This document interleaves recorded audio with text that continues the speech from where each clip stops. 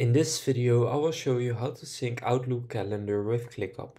So first go ahead and log into your account on the website, then click on your account right here, and then here click on settings. Then you will come here in your settings dashboard. Then in the left right here you have this menu, and in this menu you can see integrations. Click on that. And then right here click on go to App Center.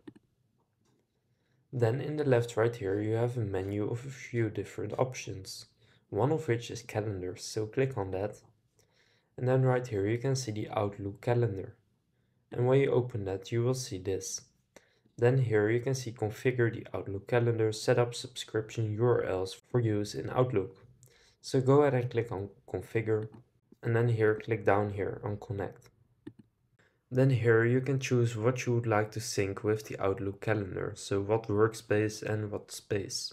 And then you can select what you would like to sync, so for example tasks assigned to you or all tasks in general.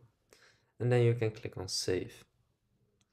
And then click here on Outlook, and then you can actually log into your Outlook account. I personally don't use Outlook calendar, so I cannot show this, but just click right here and then you can log into your account. So that's how you can sync Outlook calendar with ClickUp.